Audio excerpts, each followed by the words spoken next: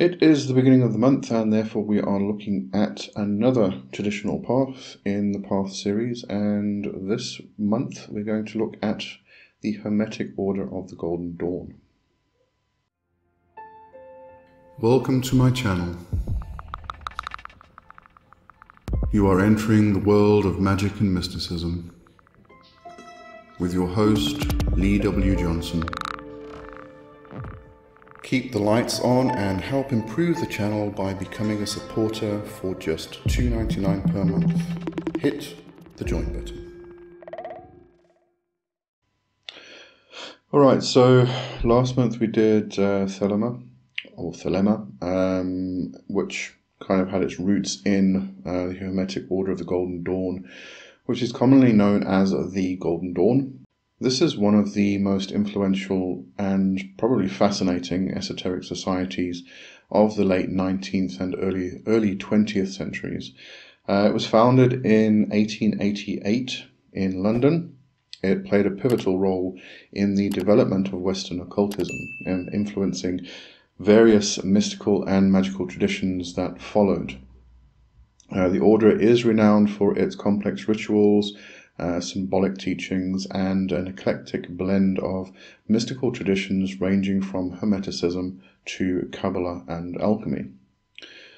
The Golden Dawn was established by three British Freemasons. Those were William Wynn Westcott, Samuel Liddell MacGregor Mathers, and William Robert Woodman. Westcott, a coroner by profession and a dedicated student of the occult, allegedly discovered a manuscript written in cipher, which he claimed contained the foundational rituals of the order. This manuscript, known as the Cipher Manuscripts, is said to have been the basis of the Golden Dawn's teachings. With the help of Mathers and Woodman, Westcott decoded and elaborated these rituals, leading to the creation of the order itself. William Wynn Westcott, he is the one who claimed to have discovered the Cipher Manuscripts in the early 1880s. According to his account, the manuscripts were written in a complex cipher and contained outlines for various magical rituals and teachings. The origin of these manuscripts is shrouded in mystery. Some suggest that they were passed down through secret esoteric societies, while others speculate that they were a modern creation designed to lend an aura of antiquity and legitimacy to the Golden Dawn. The manuscripts themselves are composed of 60 folios written in a cipher that resembles a variant of the Trithemius cipher. This is a Renaissance cryptographic system. Once decoded, the manuscripts revealed detailed instructions for the construction of a magical order, including rituals of initiation. These were detailed descriptions of the initiation ceremonies for different grades within the Golden Dawn. These rituals were rich in symbolism and aimed at transforming the initiate's spiritual state. Also included magical knowledge and practices, outlines of magical practices, including the use of elemental energies, planetary influences, and various forms of divination. The manuscripts included instructions for creating magical tools and talismans, and Kabbalistic and Hermetic teachings, integrating Kabbalistic concepts with Hermetic philosophy. The manuscripts provided a framework for understanding the Tree of Life and its correspondences. The discoverer of the Cipher Manuscripts was pivotal in the formation of the Golden Dawn, as we've said. Westcott, along with Samuel Liddell MacGregor Mathers and William Robert Woodman, used the decoded content as a basis for the order's rituals and teachings. Mathers, in particular, expanded and elaborated upon the material, infusing it with his own extensive knowledge of the occult. The rituals outlined in the Cipher Manuscripts were adapted to create a structured system of grades, each representing different levels of spiritual and magical attainment. The progression through these grades was designed to lead the initiate from basic knowledge of the occult to advanced magical practices and spiritual enlightenment. The Cipher Manuscripts have been the subject of much debate and speculation. Some of the key controversies and theories include its authenticity and origins. There is ongoing debate about whether the Cipher Manuscripts are genuinely ancient documents or a pure modern fabrication. Critics argue that the content and language suggest a more recent origin, possibly created by Westcott or his associates to establish the Golden Dawn's credibility. There's also purpose and intent of the manuscripts that have come into question. Some scholars believe the manuscripts were deliberately created as a practical guide for founding a magical order, rather than being a set of ancient texts. This view posits that the manuscripts were a tool to attract and organize like-minded individuals into a cohesive group. And also influences and sources have come into question. Researchers have identified similarities between the Cipher manuscripts and earlier esoteric texts, such as the works of Heinrich Cornelius Agrippa, John Dee, and Eliphas Levi. This suggests that the manuscripts may have been influenced by or compiled from these particular sources. But despite the controversies surrounding their origins, the Cipher manuscripts have had a profound impact on the development of the Golden Dawn and Western esotericism as a whole. The rituals and teachings derived from the manuscripts formed the backbone of the Golden Dawn system, which in turn influenced many subsequent occult traditions, as we know. The manuscripts have also inspired a broader interest in cryptography and the decoding of esoteric texts. The process of decoding the Cipher manuscripts highlighted the importance of cryptographic skills in the study of esoteric literature, reinforcing the connection between occultism and the art of hidden writing. So, the Golden Dawn was structured into three main orders, each representing different levels of attainment and knowledge. So the first order, this focused on personal development, basic magical knowledge, and the preparation of higher studies. Members were introduced to the elements, astrology, and the Kabbalistic tree of life. And then the second order, also known as the Rosé, Rubiae et Aureae Crucis, or the Order of the Red Rose and the Golden Cross. This order dealt with deeper magical practices and inner alchemy. Members who were called adepts practiced advanced rituals and were introduced to Enochian magic. And then the third order, the most secretive and elite level, comprising the leaders who were believed to be in contact with the secret chiefs, spiritual beings who guided the order itself. It is said in the book by Chick Cicero, Self-Initiation into the Golden Dawn Tradition. Let me just get the quote here.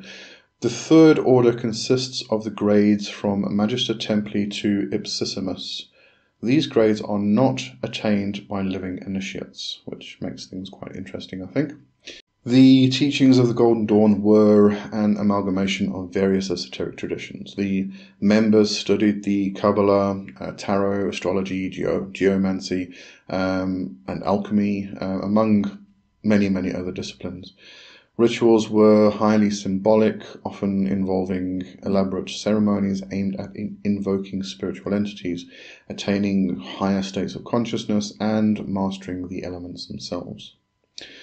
The concept of the secret chiefs is a cornerstone of the Hermetic Order of the Golden Dawn's mythology and structure.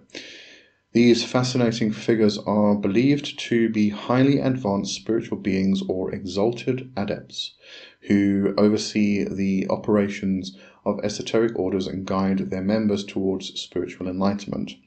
The existence and nature of the secret chiefs have been a topic of much speculation and debate within occult circles, adding to the mystique of the Golden Dawn and similar organizations. The idea of the secret chiefs predates the Golden Dawn and can be traced back to earlier mystical and esoteric traditions. These figures are often depicted as the custodians of hidden knowledge, imparting wisdom to select individuals who are deemed worthy. In the context of the Golden Dawn, the secret chiefs were presented as the ultimate authority figures who provided the founders with the knowledge necessary to establish and operate the order. The founders of the Golden Dawn, particularly Samuel Liddell MacGregor Mathers, claimed that the rituals and teachings of the order were given to them by the secret chiefs.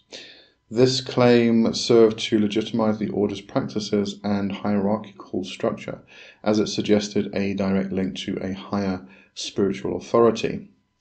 The secret chiefs were believed to guide the development of the order, offering insights and directions through spiritual or telepathic communication. They were seen as protectors of the esoteric wisdom that the Golden Dawn sought to preserve and disseminate. Within the structure of the Golden Dawn, the secret chiefs were considered to be above the human leaders of the order. They were part of a hidden hierarchy that extended beyond the physical realm, with influence over various esoteric traditions and societies. I think we could probably speculate that they made up the Third Order itself. These were the leaders being spoken of within the Third Order. The true nature of the secret chiefs is deliberately ambiguous. However, several theories exist regarding who or what they might be, beyond what I just speculated. So first of all, some members of the Golden Dawn and other esoteric traditions believe that the secret chiefs are non-corporeal entities existing on a higher spiritual plane. These beings are thought to possess immense wisdom and power, which they share with select initiates. Another theory posits that these secret chiefs are highly advanced human adepts who have achieved a state of enlightenment or spiritual mastery. These individuals are believed to operate from hidden locations, maintaining anonymity while influencing the spiritual development of humanity.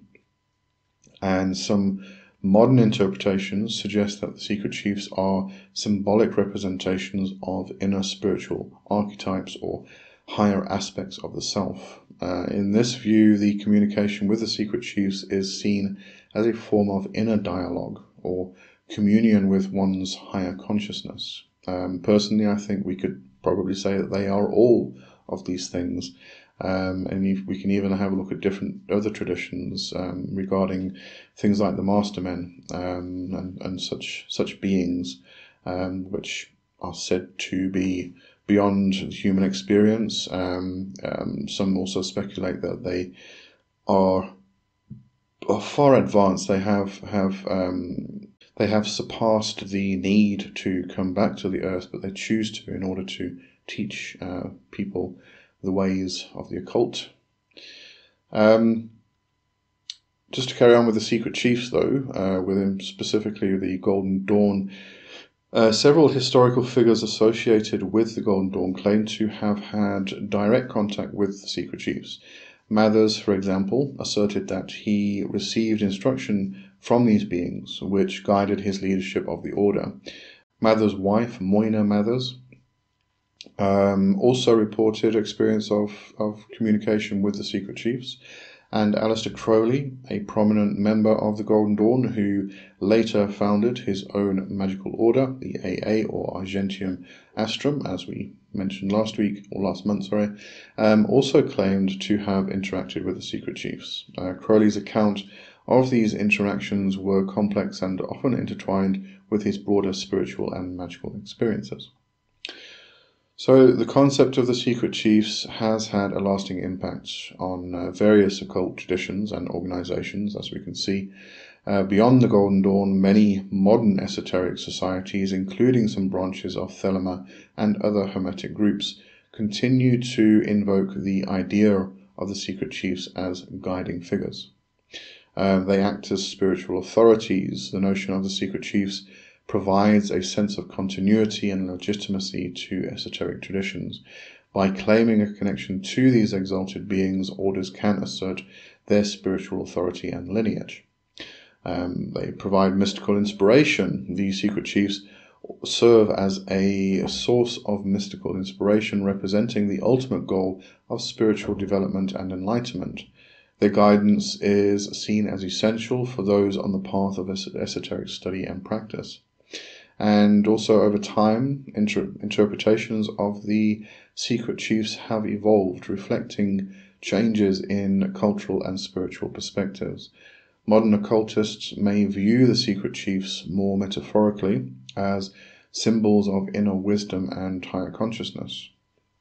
So the Golden Dawn attracted, going beyond the secret chiefs back into the actual Golden Dawn itself, it attracted many notable members, including famed poet W.B. Yeats, actress Florence Farr, and, as we know, occultist Aleister Crowley. Each brought their unique perspectives and skills to the order, further enriching its teachings. Crowley in particular played a controversial role. His eventual schism with the order led to the formation of his own magical society, which we have spoken about previously. The influence of the Golden Dawn extended far beyond its active years. Its teachings and rituals have permeated various modern occult movements, including Wicca, Thelema, and contemporary ceremonial magic. I think when we actually say ceremonial magic, we kind of usually, or at least I do, referring to this as the teachings and practices within the Golden Dawn itself. The emphasis on personal spiritual development and the use of symbolic rituals have become staples in many mystical traditions. By the early 20th century, internal conflicts, power struggles, and public scandals led to the decline of the Golden Dawn. Mathers and Crowley's disputes, in particular, caused significant rifts. The original order dissolved around 1903, but its legacy lived on through splinter groups and the continued work of former members. In the latter half of the 20th century, there was a revival of interest in the Golden Dawn's teachings. Various groups claiming descent from the original order began to emerge, seeking to preserve and continue its esoteric traditions. Today, several organizations around the world continue to practice and teach the Golden Dawn system, adapting its rituals and teachings to contemporary contexts. So, let's have a look at what you can actually get your teeth in regarding reading material.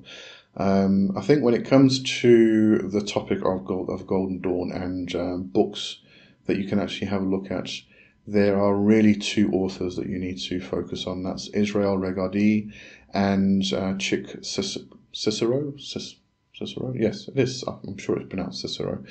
And his wife, I believe it's his wife. I can't be entirely 100% sure about that. But the books are usually by Chick Cicero and Sandra Tabitha Cicero. But anyway, let's have a look. I will put a link to the Amazon store, the category for the Golden Dawn, on my Amazon storefront in the description and up top here. Should be this corner. Should be that corner. But let's have a look. So I've split this into kind of different sections with two, I think there's one book at the end, but two books in each section. So we start with the foundational text of the Golden Dawn. We have the Golden Dawn, the original account of the teachings, rites and ceremonies of the Hermetic Order by Israel Regardie. This is the most comprehensive and authoritative collection of the Golden Dawn rituals and teachings. Regardie, a former member, compiled and published these materials to preserve the order's knowledge for future generations. Then we have the Essential Golden Dawn, an introduction to high magic by Chick Cicero and Sandra Tabitha Cicero. This book provides a clear and accessible introduction to the Golden Dawn system, written by two of its most prominent contemporary practitioners. It covers the order's history, philosophy, and basic rituals. Then the next section is practical guides and ritual manuals. So we have Self-Initiation into the Golden Dawn Tradition, a complete curriculum of study for both the solitary magician and the working magical group. Long subtitle. This is by Chick Cicero and again Sandra Tabitha Cicero. This is actually a book I'm currently reading. I have not read this before. I didn't know about it. It popped up when I was doing research for this, and it's, you know, the authors, I know the authors, they are sound, they're great, so I do trust this book. So far, finding it to be absolutely fascinating and brilliant. So definitely get it if you're interested. But it is designed for those who sort of wish to study and practice Golden Dawn rituals independently. If you can't find an order or you don't want to join an order. It offers a structured curriculum and detailed instructions for self-initiation. Really, really good so far. And then The Tree of Life, an illustrated study in magic by Israel Regardie. While not exclusively about the Golden Dawn, this classic work by Regardie provides a deep dive into the Kabbalistic framework that underpins much of the Order's teachings. So, you know, we can look at this from the perspective of the Tree of Life and Kabbalah from the Kabbalistic perspective. But this, written by Regardie, you're going to get a more focused idea of the Kabbalistic system, the Tree of Life itself, of how it fits into the Hermetic Order of the Golden Dawn. So it's probably better, if you're going to focus on that aspect of the Golden Dawn itself, probably better to, you know, start with this one and then expand your knowledge further with other content, other books. Then the next section, Advanced Studies and Interpretations. You'll notice these are all by Regardie or the Ciceros. In fact, there are no books by anybody else in here. I did read, when I was reading Self-Initiation into the Golden Dawn Tradition by the Ciceros, they do actually outline a couple books in there you might want to just get your hands on in the introduction itself. So, you know, recommended by them, great source to go to. And have a look in the back of all of these books. You'll probably find a good bibliography or further reading section anyway. So, you know, you can extend your knowledge further from there. Right, so getting back to this, Advanced Studies and Interpretations, the Golden Dawn System of Magic by Israel Regardie. It's a comprehensive tome which covers advanced rituals, magical theories, and practical exercises. It's an essential resource for the serious student who wishes to delve deeper into the Golden Dawn's esoteric practices themselves. And then the middle pillar, The Balance Between Mind and Magic by Regardie. This book explores the psychological and spiritual aspects of the Golden Dawn's practices, particularly the middle pillar exercise, which is a core component of the Order's rituals themselves. And then supplementary texts and influences. Garden of Pomegranates by, it's the Scrying on the Tree of Life by Regardie. I read this years ago. I was fascinated by it. But this is another key text by Regardie. This book focuses on the practical application of Kabbalistic principles within the Golden Dawn framework, again, and offering insights into mystical experiences and scrying techniques. I actually want to read that one again, specifically because that's the kind of work I am doing this year. So that's going to be on my list for a reread. It was a very, very long time ago. Actually, just thinking about it, I think I remember I actually did a trip to the Walter Sisulu Botanical Gardens in what's the Rudaport area, Runekrantz, I think it is. I used to live quite close by in my teens and early 20s, and I do remember I got the Regardie's The Golden Dawn. It's a thick book. I mean, this goes through. It's got all the initiation ceremonies, the rituals, the outlines, the actual scripts that are used. It's just packed with information, and I was just really, really early on in my progress. This was before I actually officially sat down for the first time and can label myself a working witch type of thing. So like probably about 5 years, a bit longer before that. But I had this book, and I have a clear image, clear memory of sitting on a bench in the botanical gardens, and reading this book. So yes, and then I read the Garden of Pomegranates. I think my daughter was probably a baby, not even a toddler at the time. So that was 25 years ago, maybe. So yeah, definitely a long time, but they've, as with many of the contemporary esoteric traditions that we have now, formed the cornerstone of my own practice. And I think the Golden Dawn, and ceremonial magic in general, as I say, we say ceremonial magic, we instantly come to this idea of Golden Dawn, and I think this forms many, many, many people's practice. It's got a foundation somewhere. I think everybody who continues on the path of witchcraft and magic, whatever path that is, for long enough, definitely explores this. Obviously could be wrong, but I can't imagine somebody who has not explored the Golden Dawn, at least. Anyway, alright, so that's the Golden Dawn. As I said, if you do want to get hold of some of these books, I did have a couple more, but they were so expensive, I took them out of the further reading.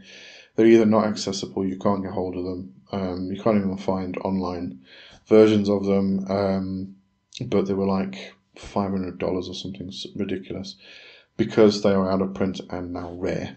So yeah, a bit of a pity, but these books are fantastic. They are available. A couple of them are a bit more pricey, $50, $60, somewhere around there. I know Self-Initiation into the Golden Dawn tradition by the Ciceros. That's an expensive book. In South Africa here, I can get it through our local online bookstore, but it's about 1,200 rand or something like that. So it is an expensive book. It's double what the sort of average price for a non-fiction book is. So yeah, that one does get a bit pricey, $50-$60, somewhere around there. But excellent books to get. And I mean, when I say they're pricey, they're big books. They're not like, your kind of thin books. These are big books, and they're packed. I mean, small text. You have to really get your eyes on for these books. They're packed with so much information. It's amazing. Anyway, I'm rambling. I'm going to leave now, and I hope you enjoyed that. If you've got any questions or comments, or if there's a particular path of tradition you would like me to cover within this particular series, just let me know. Okay. Have a good one, and cheers for now. Bye-bye.